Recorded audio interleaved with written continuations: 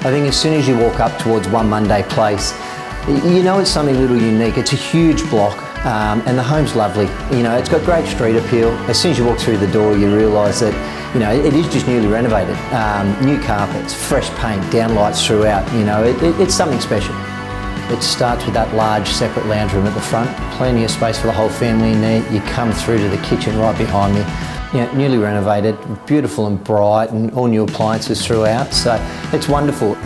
It's in the centre of the house for a reason. It's open plan into this lovely dining room and through to the rumpus room, so there's enough living space there for the family to really spread out and have their own space. 4-bedroom home, all the rooms are generous sizes, all with built-in robes. The main, as you'd say, the main's a king-size room. Beautiful ensuite off that. Once you come out to the wing here with the other 3 bedrooms, they're all serviced by the main bathroom. Great size bathroom. It's got the separate shower, big bath for the whole family, and a nice vanity to just accommodate everybody for what they need.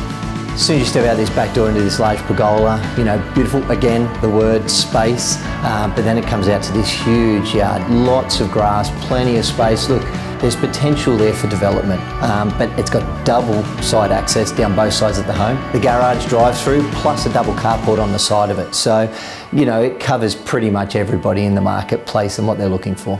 So Currans Hill, look, this is in one of the original parts of Currans Hill. Everything's well established and developed.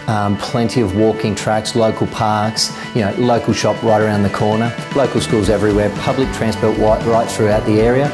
You know, you're very centralised here. The M5's not a couple of moments drive away, which obviously delivers you straight into the city, or if you head down the coast.